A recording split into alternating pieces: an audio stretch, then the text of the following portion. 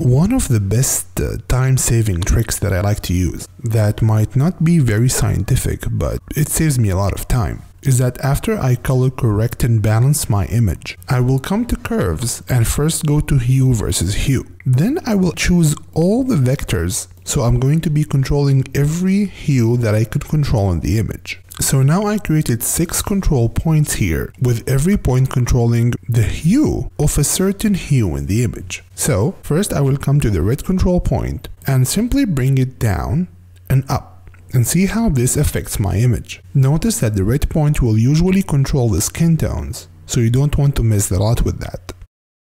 Then I'm going to come to the yellow control point and also bring it down and up, see how this controls the image. You can see because of the colors of this particular image, this point, the yellow point, is really changing the look of the image entirely. Take a look at this position here and this position. Of course, this doesn't look natural at all, but we're going to be correcting that in a minute. And then I'm going to be doing the same, bringing the green down and up, seeing how this affects the image. This is better. And for the cyan blue points, I'm going to come back here to the beginning of the clip to see the sky. And let's bring the cyan down, then up.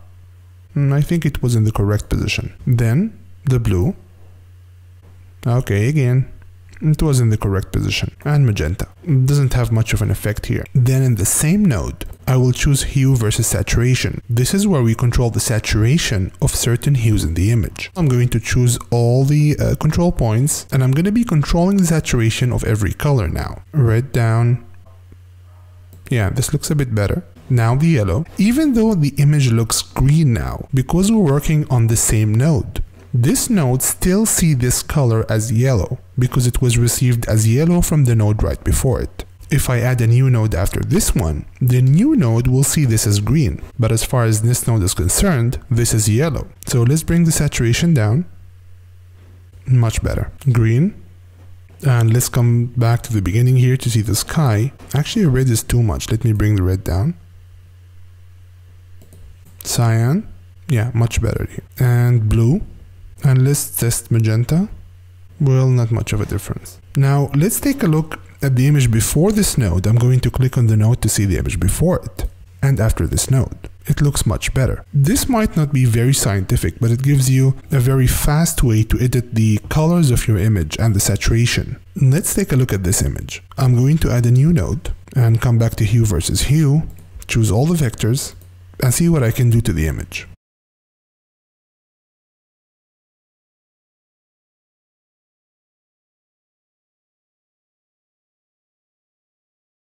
Now cyan is giving us some interesting effects. You see when I pull it down, this part of the image, it just goes towards magenta. Let me bring this up here. I'm going to keep it the way it was. Then blue. Ah, this is much better. See, the original color of blue just, I don't know, I didn't like it personally. This is much better. Then I will go to hue versus saturation. Again, all the vectors, and experimenting again.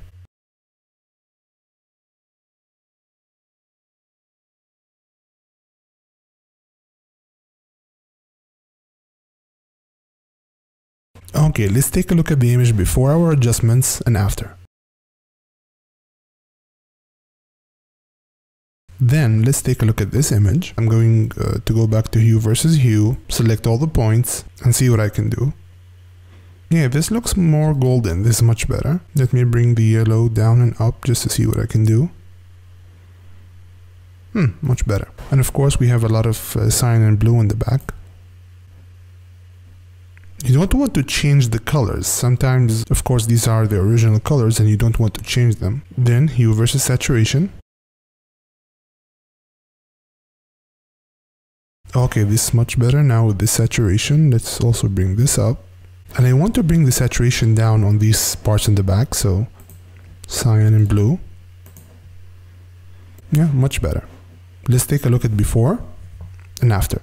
This is a very easy and fast way to get you started with your images, experimenting with them.